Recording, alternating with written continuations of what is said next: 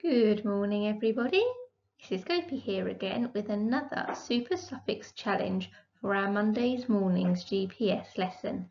Today we are going to be learning how to add S and ES to words. So for example, coin will become coins and dish becomes dishes. Okay, so there's a couple of reasons why we add S and ES to words. One is to change it from a singular, that means one of something. So here I've got one boy, and we add S or ES to change it from a singular into a plural, that means more than one of something. So boy would become boys, and as you can see, I've added S to make it say boys. And watch, I've got more than one watch, I'll have watches. And as you can see, I've added ES to turn it from watch into watches. We also add S and ES to words when we want to change a verb, that's one of our doing words, into the present tense. That means it's happening right now. So if I had the word run, I would turn it into, if it was happening now, I would turn it into runs. So it would say the girl runs away. So you can see I've added an S to turn run into runs. Okay, so if I had the word catch and it was happening right now, I might say the dog catches the ball. So you can see that I've added ES to the word catch to make it catches. When we want to make words a plural or into the present tense, most of the time, for most words, we just add S. So lamp would become lamps, boat would become boats, jump would become jumps, skip would become skips, cook would become cooks, door would become doors. Sometimes we need to add ES to words rather than just S to make them a plural or to make them into the present tense. The way to remember if you need ES is if the word ends in one of these sounds. If it ends in S, X, Z, Ch or Sh, then we need ES. Most other letters we just need S. So let's look at some words together. So radish would become radishes because it ends in a sh. Hutch would become hutches because hutch ends in a ch. Box would become boxes because box ends with a x.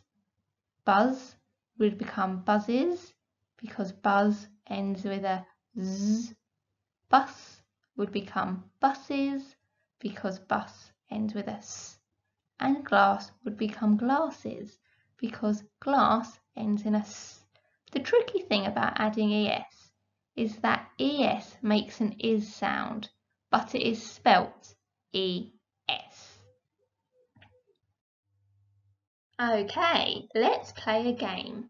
We're going to see if we can turn these words into a plural by adding S or ES. Can you remember the trick? If the word ends in s, x, z, ch or sh, we need to add ES. Any other letter, we just add S.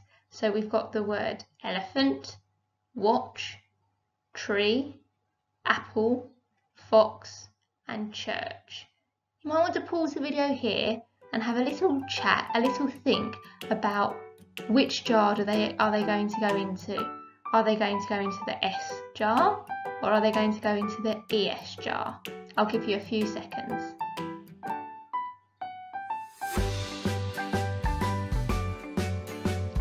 Right, do you think you know?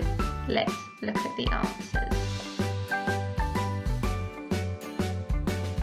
Oh, where are they going to go?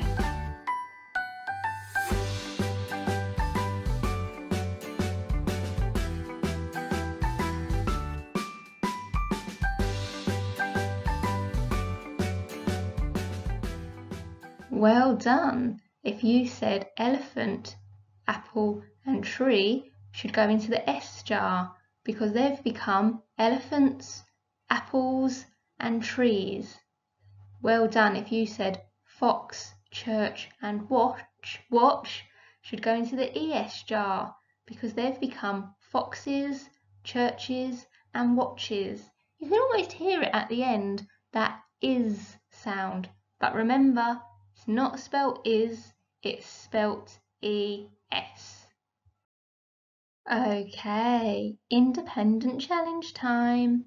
I'm going to ask you to see if you can add S or ES to the words below and then put them into a sentence. So, if I had the word car, I would change it to the word cars by adding S. Then my sentence could be, there were lots of cars on the road. If I had the word which, I could change it into witches by adding es because which ends in a ch.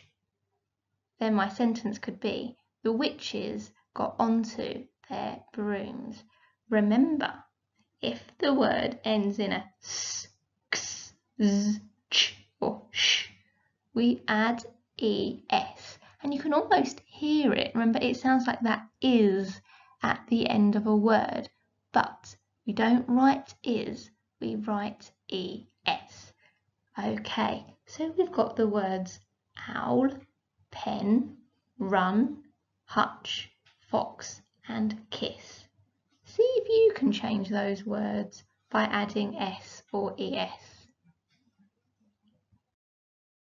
Well done, Year 1. I'm really looking forward to seeing your words and sentences. Please post them in the comments below and I will see you soon. Bye!